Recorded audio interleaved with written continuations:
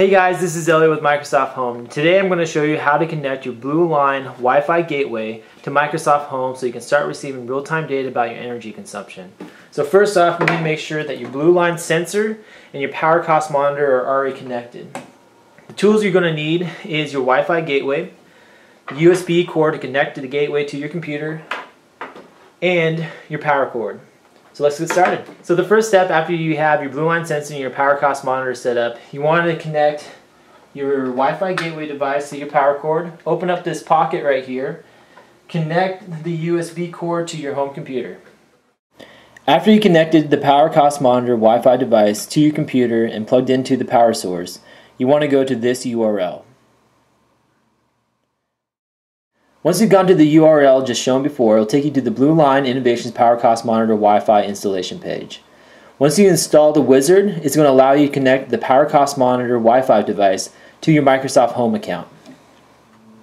Once you install the wizard, there are a couple things you need to look out for that will show up on the first page. Two things I really want to point out is making sure that your wireless network supports 802.11b devices, and also that you go out to your meter and grab your KH factor that's found on a little tag on your meter. After you follow the quick tips on the first page, the Setup Wizard will prompt you to connect your Wi-Fi gateway device to your home network. Fill out the information and click Next. The third step of the wizard is entering your KH factor that you found on your power meter outside your house. The fourth step of the installation wizard is connecting your Power Cost Monitor Wi-Fi device to Microsoft Home. And what you need to do is click on this tab and get your connection key. The wizard will drive you to Microsoft Home where you will receive your connection key. Click Copy.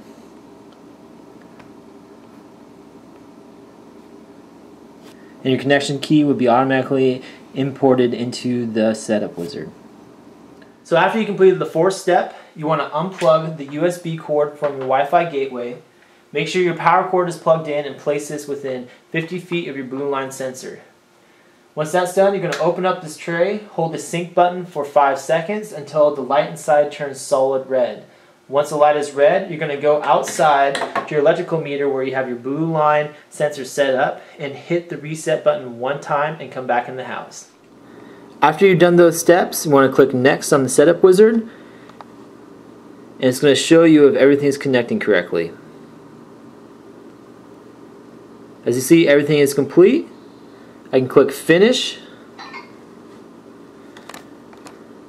and it's going to show me on Microsoft Home that my Blue Line device is connected to home and I'm now receiving real-time data. Now that you're receiving energy in real time, you can go to Microsoft Home, click on the Energy Data tab, and see your energy consumption in real time. Thanks for watching, guys. Bye.